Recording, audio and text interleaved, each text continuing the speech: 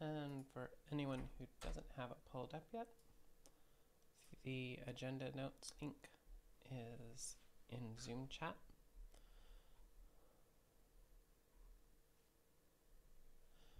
Please feel free to, or encouraged to jump in and log attendance. And while you're logging attendance, if anyone has anything that they can jog out of their brain that they'd like to talk about or that might be helpful to other members of the community. Let's see. Andre, it looks like you said, or Andre, you're having access trouble to the doc. If you can double check. Yeah, I have no edit access anymore. Don't know what has changed. Okay, if you can make sure that the account that you're logged in with right now. Oh yeah, sure. Is the one that's associated with the Google group. It always comes back to haunt me.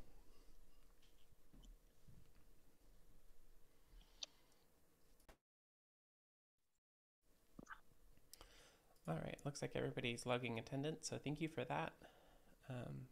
Definitely add anything to the agenda and open floor that comes to your mind, either now or during the call, and we will circle back to that. Is there anyone new on the call that we can welcome to the group? We'd love to hear what brought you in today and how you're using KubeVirt.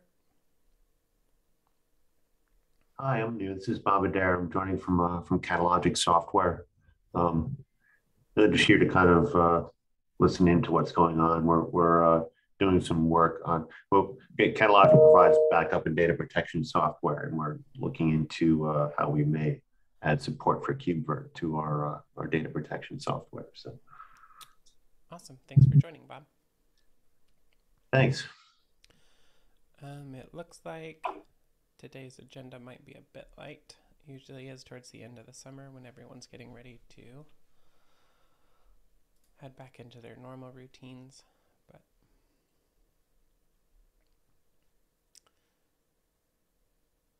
all right, so nothing on agenda notes. We're going to jump right into open floor.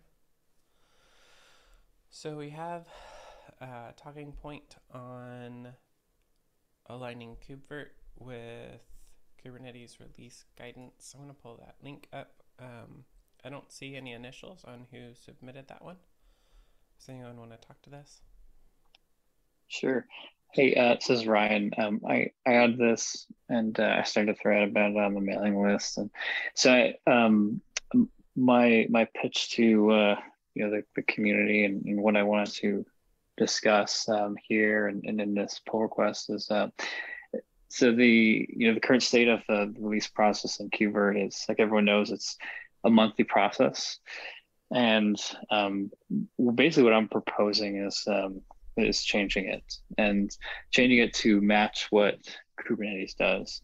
And there are a number of reasons for why this is a good idea that I have been listed in the PR, and so I'll just go over those real quickly. And I would say some of the big ones are like when we look at the current state of the project, it's very mature, it's production ready. Many vendors use it, and in its current state, the release cadence, monthly release, can be difficult for vendors and other end users to keep up with. And so one of the challenges that always comes about with this very, very quick release cycles, sort of the question of like when are you going to upgrade to the new version? It's something when things are monthly, this becomes a very challenging question to answer because there's always a new version that's got something that you maybe want every month. And well, that's great. There's downsides to this, and things like supportability, stability, and things like that. That like when I guess a good example is like if I wanted to backport something that's important to me, usually what ended up happening is I backported a few releases, but with the monthly release cadence, one of the challenges is it comes a point where after 4 releases, 5 releases, 6, 7, 8, it becomes too painful to do backports, and then it becomes really a challenge altogether to, you know, to say, okay, well, at this point I can't really backport. You know, I'm too far behind. You know, now what do I have to do to support or to get this this bug feature or security fix? And this is something we see in the community a lot. Like I think when we look at doing backports, I think a lot of times things only get backported a few releases because it becomes too challenging. And so what I'm proposing is to slow things down a little bit to make this process a little bit easier for a whole number of those reasons, portability and making those backports easier, making it easier for vendors to catch up and consume these things. And so the process that Kubernetes has, which is releasing 3 times a year, every 15 weeks, seems pretty sensible, and they've had some success with it. So my thought was that what we could do is we could follow the same cycle, and we could trail Kubernetes with their releases. So the idea is they go through a 15-week cycle release, and then at some point in time, maybe a few weeks later, KubeVirt would follow up with their release. And then, you know, we'd have supported releases, you know, within the same framework we do now, which is like 3 releases with Kubernetes. And so we keep the same promises, we just sort of change that frequency that we released. So I just want to get thoughts from people, and, you know, if people don't have any, that's fine. We can always discuss further on the PR. And so I just wanted to make people aware this is something that we're discussing in the community right now. Great, thanks for bringing that up. Do we have feedback from anyone on the call right now? Thoughts that might contribute to scoping some of the call or further the conclusions that we should be headed towards?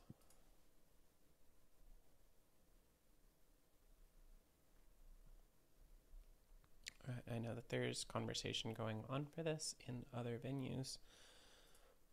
Please be sure and participate wherever you might be able to add some ask questions to clarify yourself, or add useful information to help us decide on that.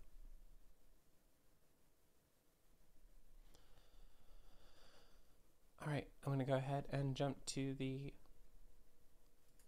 ARM item. Pull that up.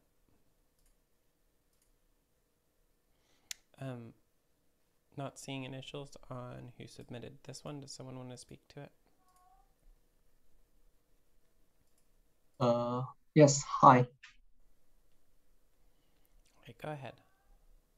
Okay, this is the first issue, the previous one, is a plan from Daniel. That's how we can add onboard ARM cluster. And I have done the first item, onboard class 2 Pro. I have put according to the document.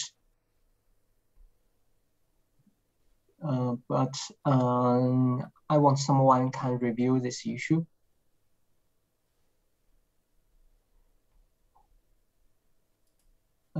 Yeah. Yeah, Howard, this is Daniel. Oh, hi, Daniel. Hey, I'm totally sorry. I just didn't get to reviewing it. I owe you one on that. Okay, cool. And I also have a question for this. We have another. Currently, we have one server for the Kubernetes community, and it's have been deployed Kubernetes by I don't know how to pronounce it. Figmanzi. Yeah, but I saw he was in the retired reviewer, so I suppose he's not do contribution to KubeVirt community now. And now we have another server for the community.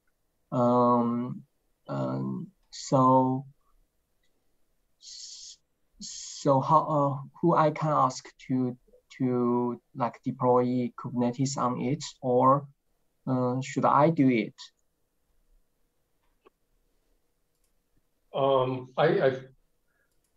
I think that you are talking, or you were mentioning Federico Jimenez. Is that correct? Yes. Yeah, and I think he deployed Kubernetes on that cluster. To be honest, I'm not exactly sure, but what you could always do would probably Brian, are you on the call? Oh, Brian is not here. Yeah. Hey, Daniel, how you doing? Hi. Hey. How are you? Thanks for chiming in. I was just thinking probably if Howard was asking us for deployment of Kubernetes on the cluster, and do you have information on how Federico did it last time? Do you know? I was taking a quick look at this a couple of days ago, and it looks like it was deployed using Ansible or using KubeSpray, similar to other clusters. So we do have some Ansible defined in the project info repo. So I could look into that further.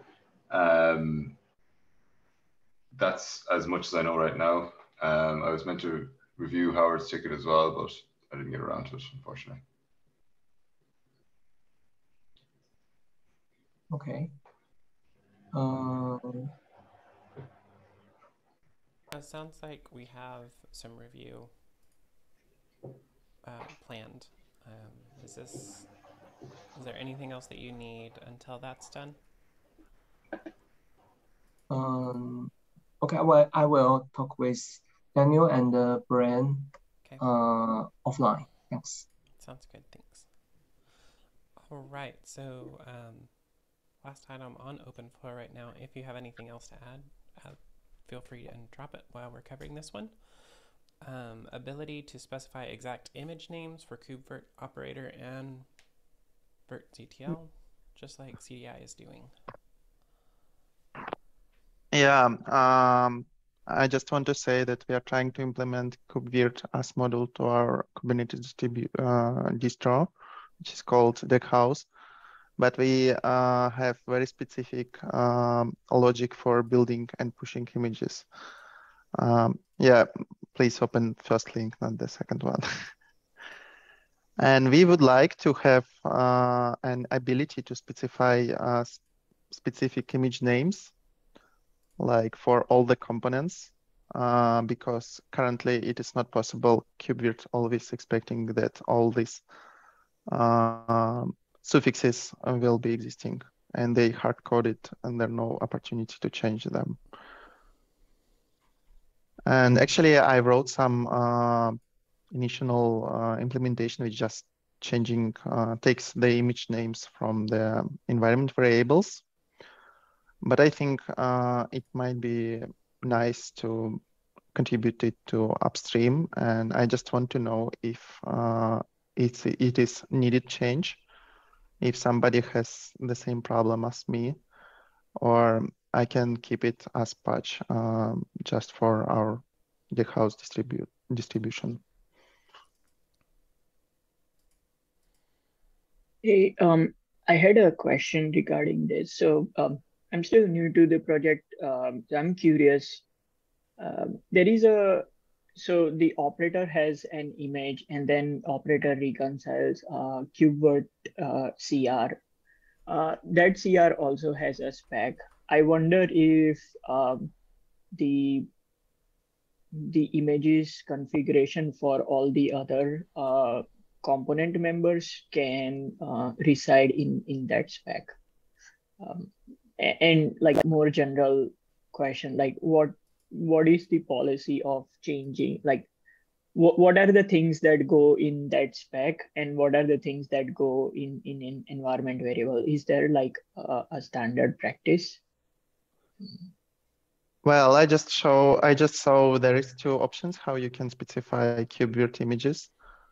Actually, in operator, there is already support of environment variables, but it is done just for specifying digest for the images. So you can specify specific digest for every image. And you can also specify KubeVirt version there because it's calculating the version number out of the image tag, its own image tag. So I just changed this logic to specify the exact image names. Of course, most of the operators are doing that by specifying it in custom resource. In custom resource of KubeVirt also, there is an opportunity to overwrite the repository name, image prefix, and tag. But the problem is it always expecting images under a specific path. For example, Virt API, Virt operator, Virt handler, and stuff like that. I need actually an opportunity to overwrite these images fully for every component. I would like to have an opportunity to specify them. Right. Yeah. So what I was wondering is like, can we put that in the spec instead of the environment variable? That way, only the operator image goes in the environment variable, and the spec, which can change on the fly, can populate different, you know, other components and its images. Yeah, and I like this idea to putting it into CRI because there is to custom resource, sorry, because there is a tool with VirtKTL, which is also downloading images according to the configuration from custom resource. For example, if you use command VirtKTL guest fish, it will download image using standard KubeVirt repository name tag and with the hard-coded suffix guest tools. So I think it would be nice to have this such opportunity. What do you think, folks? And if you are into that, I will prepare PR, or should I make some proposal before what the actually should I do with that?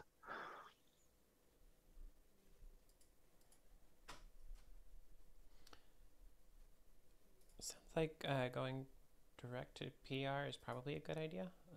The switching it from environment variables to spec probably makes sense. And if I am speaking out of turn, anyone please go ahead, jump in and correct me.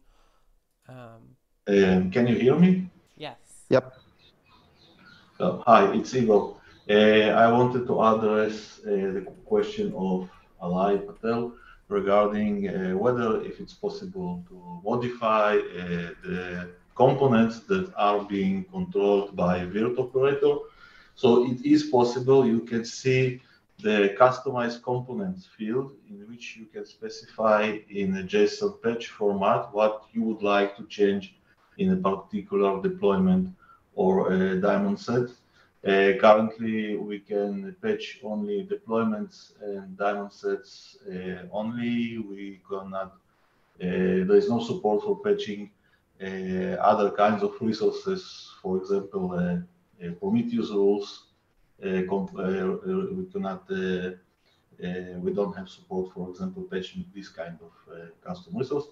So yeah, you can use customized components. And regarding your suggestion, Andrei, yeah, sounds makes sense if it is required in your case to have this kind of control over the full name, the full path of the containers that are provided by KubeVirt. So yeah, thank you. Yeah, I was trying to use this feature and I was able to customize just specific components, but it wasn't working in some certain cases. I actually don't remember for sure. I had issues somewhere and I'm going to put it here when I find it. Unfortunately, I can't find it. Yeah, right now. if you have some issue and if you can open an issue, you can also assign me to look at it. Okay. Oh, I found an issue. So I will put it here in this document, and then I'll assign you just to get your feedback. Thank you. Yeah, sure. Awesome. Thank you for bringing that up. All right. So, presuming no other items on anyone's mind, I'm going to jump into PR's mailing list review and bug scrub. Double check PRs real quick.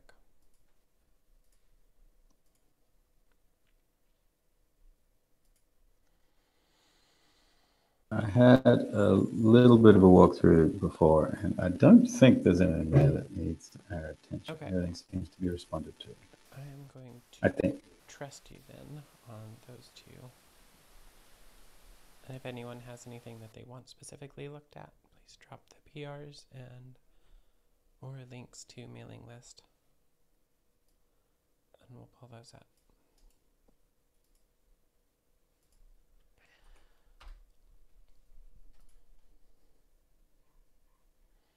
All right, do we need to assign anyone on the CVE issue that's been here, it looks like, for a couple of weeks? Or do we need to respond to it with release cadence when we expect an update or something like that to happen?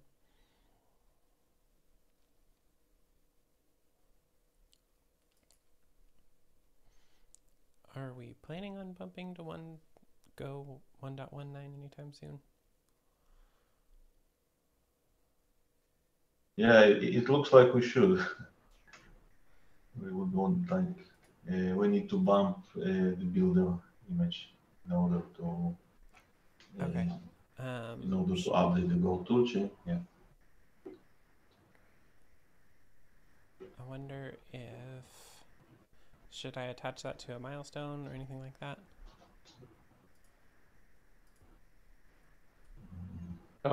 I can chime a little bit into that probably.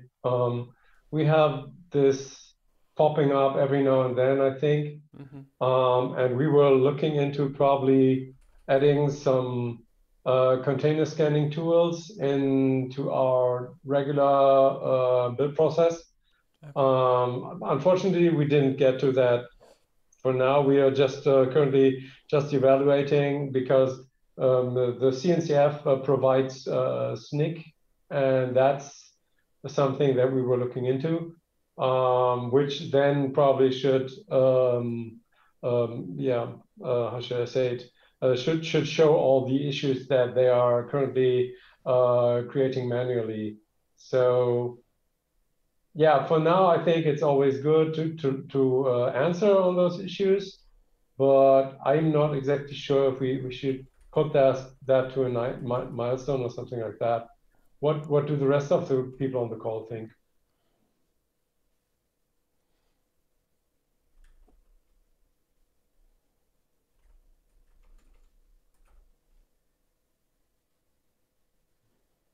No need to all speak at once.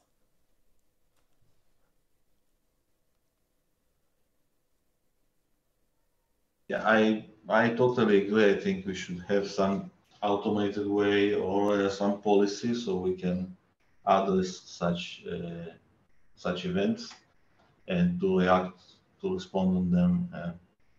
I think as soon as possible because we don't want to be vulnerable. Of course. Another way, probably, what would be some kind of solution, at least, would be something to try to automate the Golang update. But I'm not sure how valid of a path that is. So I don't know. I think for the short term, at least, we have to bump it manually. I think so too.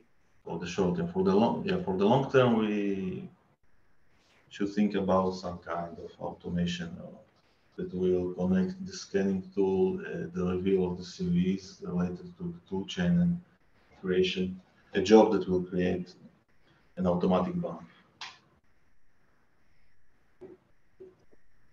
But that's for the long term. That's for the short term. Let's just bump the toolchain. Yeah, makes sense. Do we think we will be doing this in the next release or in 1 or 2 releases? Do we have an estimate? I think in the next release for sure, since We have release tomorrow, I think. Okay. So yeah, for the next release.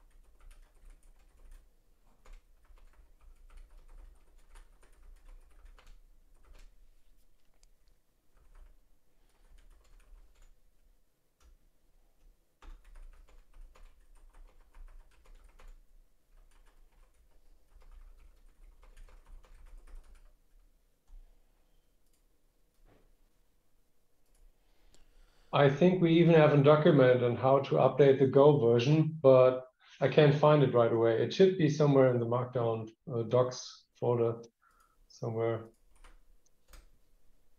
I remember Itamar was documenting it. We do have something. We just need to look at the docs.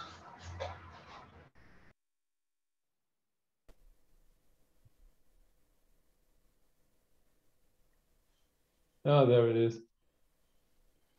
I'm just going to drop the link into the chat. Oh, awesome.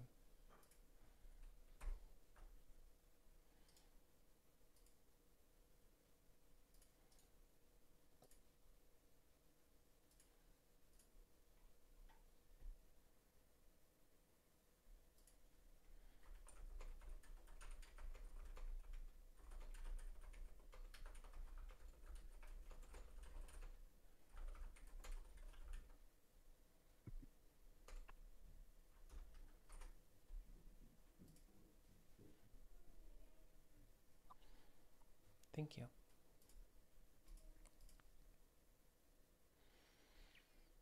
All right, Virt launcher troubles on new nodes. Must be Ubuntu. Sure enough.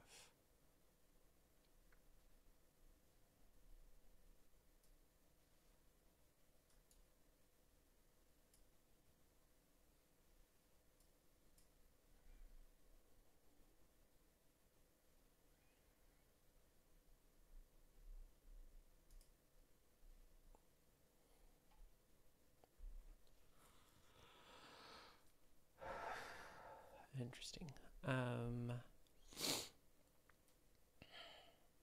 Feel like there are a lot of possible questions to run with this. And if it's inconsistent between nodes,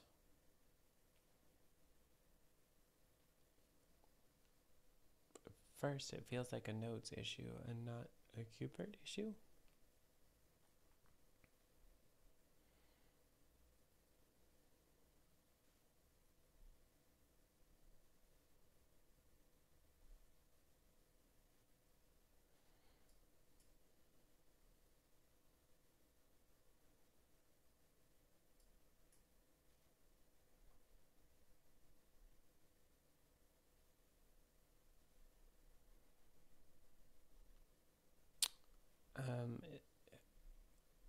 Are KubeVirt issues the best place, do you think, to chase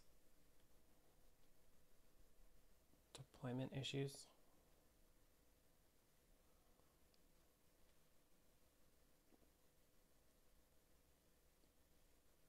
Or is Slack a good recommendation?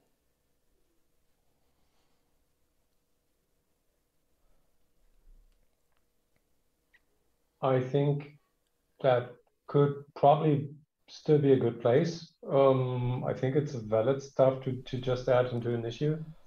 But yeah, in general, normally, of course, you would get more direct reaction probably when you would try the Slack channel. But Yeah. But for when you have more stuff inside that you want to share, like for example logs and so on, I think that an issue would be the perfect place for that. Okay.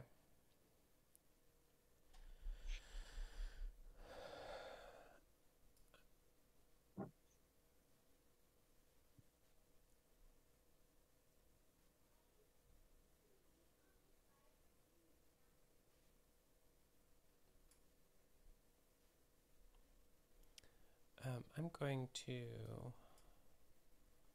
save this and follow up right after the call. I think I have a couple ideas for where to run with that, but it'll take a few minutes.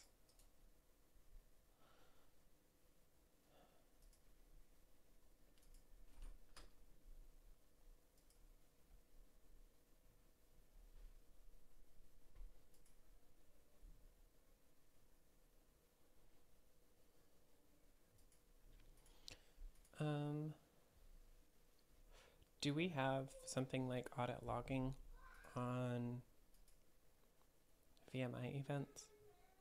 I don't remember what actually lives in the operator logs.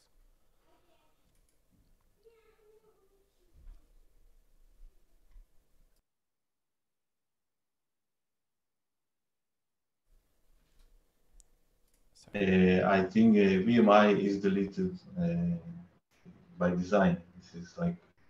This is the way KubeVirt works. Oh, yeah, I was not reading that carefully enough. So VMI.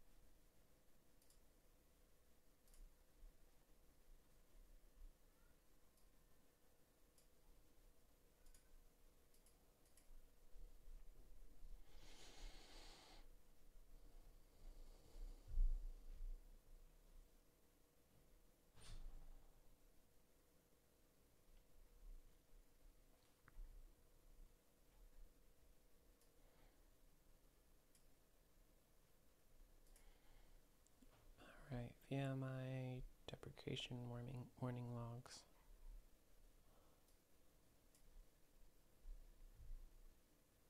I feel like this issue might solve itself once it's deprecated.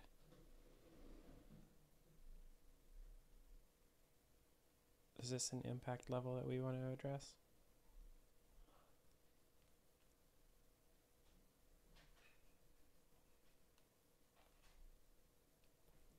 I definitely have no opinion on it.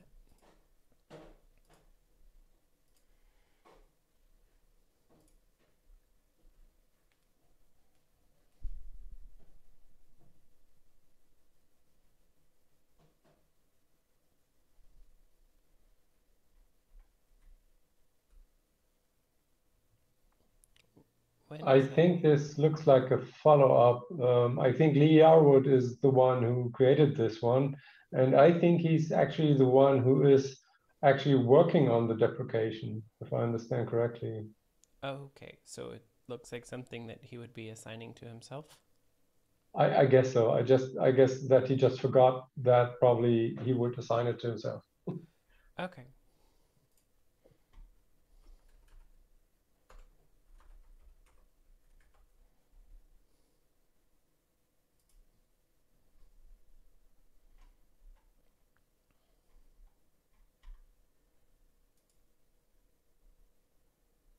That makes more sense.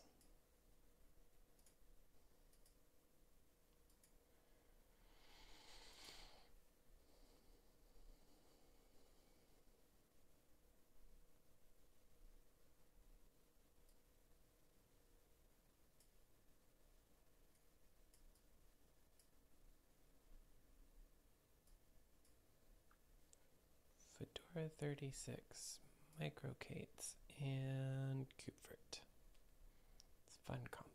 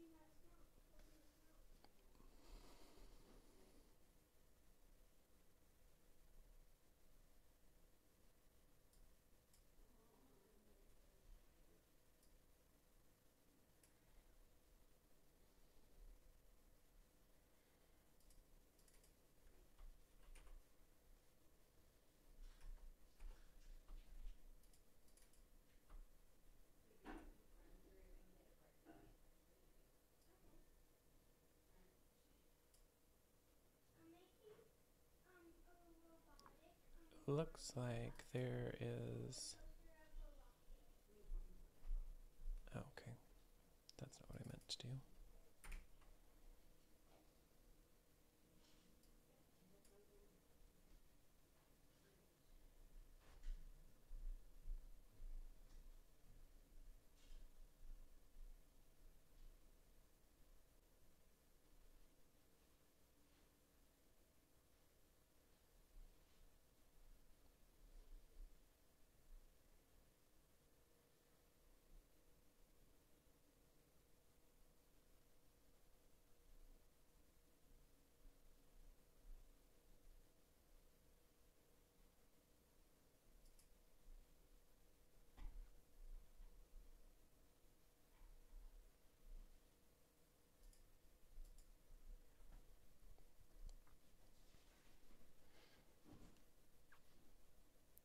Okay, I can't jump on this one.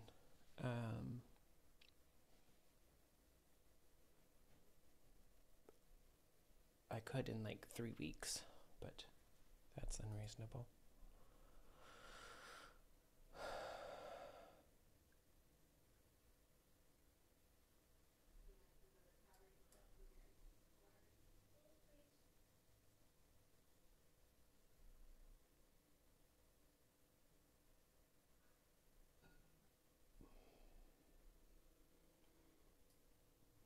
The main reason it's interesting to me is because it's the KubeVirt Fedora example image.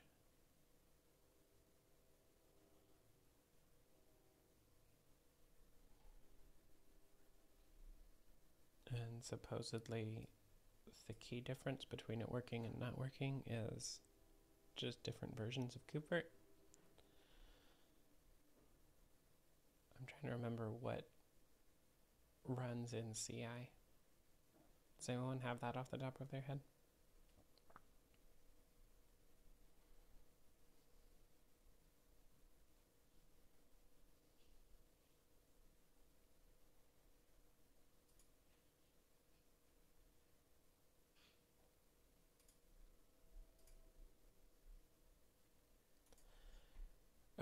if someone feels inspired and can jump on that and provide any useful feedback, that would be fantastic. I'm sure their community would appreciate you for it. And otherwise, Sorry, the question was whether on what Kubernetes versions we run our tests. Is that correct? no, I'm wondering what the VMI spec and image used in CI is. Because I almost feel like something like this should be caught in CI if it's a KubeVirt issue.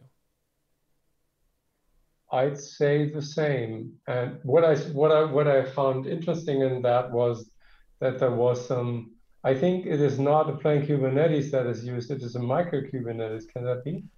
Yeah, it's microkates, but they're saying that the difference is bumping from version .50 to dirt.56 of KubeVirt. Okay. I think the migration path in general is normally not directly to bump from one version to a couple of versions later, but to migrate one to the next, and maybe that might be a problem. Well, it looks like the report is saying that you can create it from scratch this way.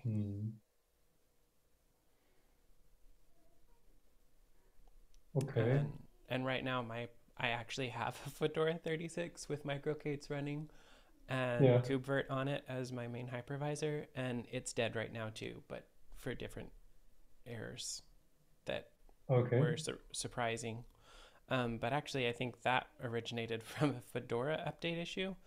So I can't jump in and recreate this in a timely fashion right now. I don't have time to fix my hypervisor even though I need it right now. Okay. So, yeah, I think it feels like it deserves somebody at least attempting to recreate it and see if they get the same errors, since it seems like they're testing reasonably sane stuff. So if someone feels inspired and can jump in, that would be awesome.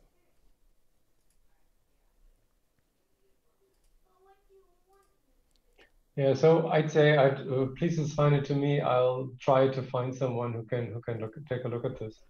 Okay.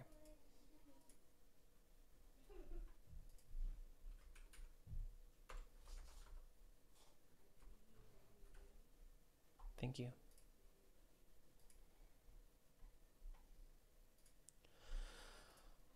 All right, and with that concludes the last community meeting of August.